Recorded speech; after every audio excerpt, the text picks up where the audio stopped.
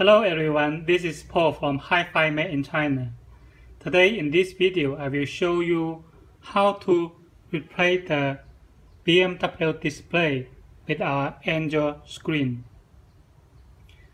Now the first thing, when you receive the order, you should take a look for the accessory you receive. The standard accessory including a power cable. This is the AUX cable. And this is the USB, the GPS antenna, and one piece RCA cable. Okay, we disconnect this cable. Here, press this. Then it's okay. Just like this. This is LVDS. Keep it as before. And here, this is the LVDS on the back of the screen. Press this.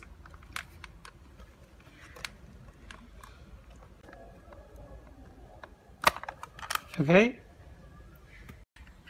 This is the power cable. Insert the female connector to the head unit.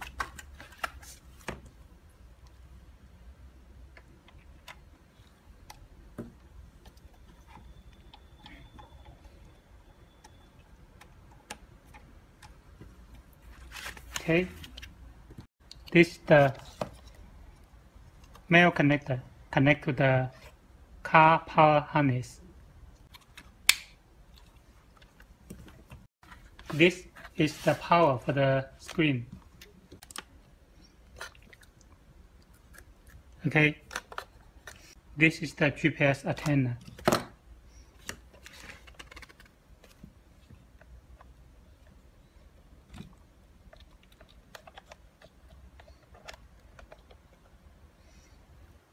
This is the RCA cable, this port.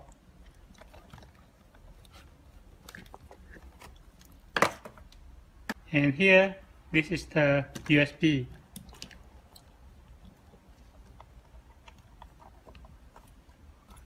This is the LVDS. It connects to the LVDS cable, which removed from the original display. Just like this. That's fine. As you can see, the connector, power connector, power for the screen, USB, RCA, and GPS antenna, LVDS, all is plug and play. Okay? It will be turned on. In some car types, you need to connect the AUX cable. You need to connect this cable just like this, and the other side you need to connect to the AUX under the armrest box just like this. Okay, USB cable you can put in the glove box. Here, RCA cable, TV in and DVR in. This is optional. This icon can view the GPS signal. Yes, this is the GPS signal. Hello everyone, this is Paul from Hi-Fi Made. Let's go on the video demo. Now we get into the car. I installed the GPS antenna in this place, a pillow. The GPS signal is good. And here, on the glass box, I put the USB inside here. Under the armrest box, I connect the AUX here. After you connect the wire, the first thing you do is to get into the factory interface to set the car type 1314. Click OK. If your model is Qualcomm model, the password is different. Okay, we can see on the left side it shows car type, and on the right side is the car model.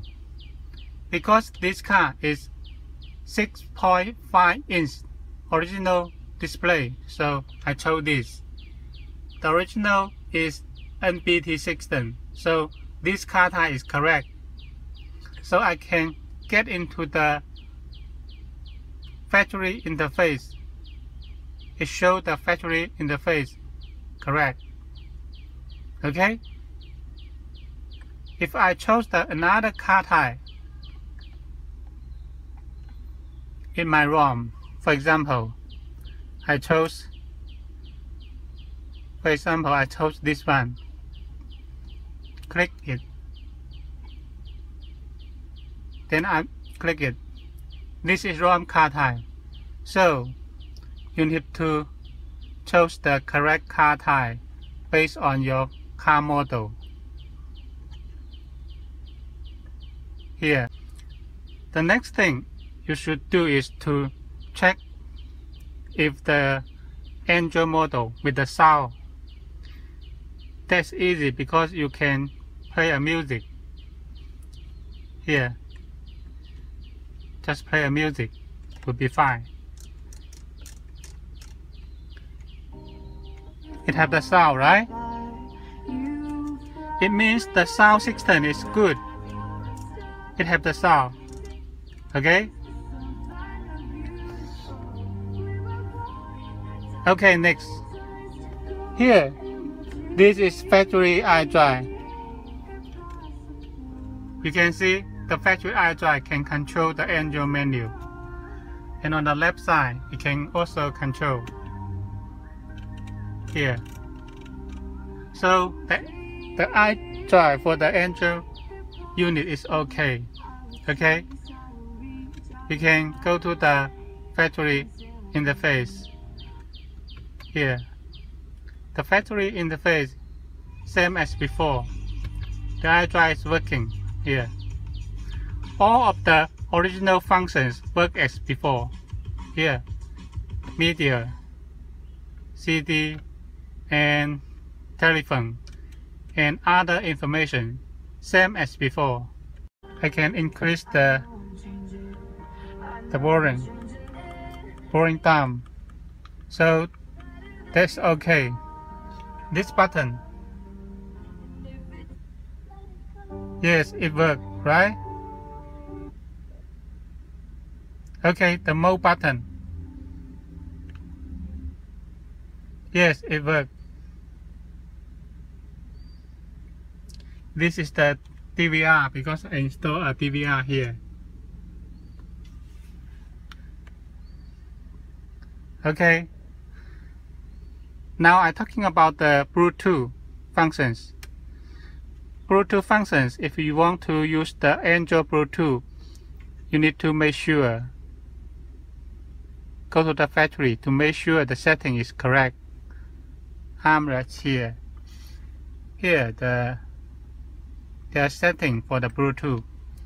If you want to use the Android Bluetooth, you should choose this one, ARM Bluetooth.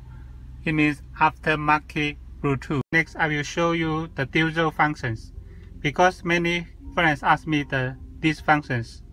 Here, I playing the music in the Android mode. At the same time, I use the navigation functions.